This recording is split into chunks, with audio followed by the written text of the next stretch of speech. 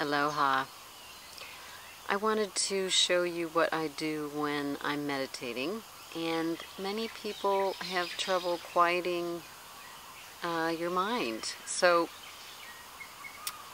first I'm going to suggest a few things.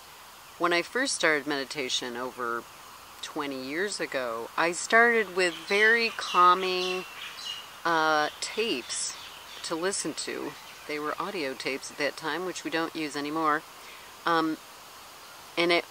If you just decide whether you want a music one or someone has a beautiful voice that you can relax to. So those two recommendations can get you started.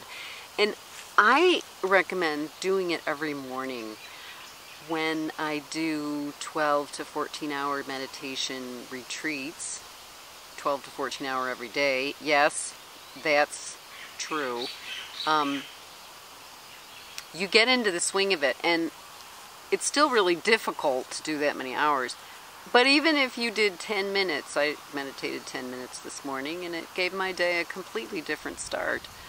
So what I do is I wake up and have coffee, my organic coffee, and I don't eat before I meditate because I don't feel so... it's nice to feel empty when you meditate. And I recommend, don't get caught up in having to sit in the lotus position, or you have to do it this way. You can sit in a comfortable chair on a nice leather couch if you want to, and do it that way. I mean, whatever is going to get you to be still and let your mind come to rest is what you need to do. So, especially when you're beginning, you don't want to be sitting in the lotus position and your knees hurt so much that you stop after 30 seconds and say, that was a good 30 seconds. So what you can try is the tapes, and let me know how that goes. Another thing is if you feel that you can sit, sometimes I find listening to something distracting. So what I like to do, and I'll show you, is to get myself calm, is I put my right thumb touching my left and my right palm on my left. And I do it in a variety of places, sitting down in the lotus position, well, half lotus, or in bed, or in a nice chair, whatever I feel like. And I like to light candles and do incense. That's a calming thing, because when your eyes open, you see the candle, and candle meditation in and of itself is a beautiful, relaxing thing to do. But continuing on, this is something you can do to get your mind and body to rest. You take a deep breath through your nose only and slowly breathe in. And suspend your breath at the top of your inhale with no strain or struggle as long as you can until you must exhale. And then hold your breath at the bottom. Suspend it out, but without any difficulty. Don't take a breath until you must. This is oxygenating your body. And continue on for at least 3 breaths.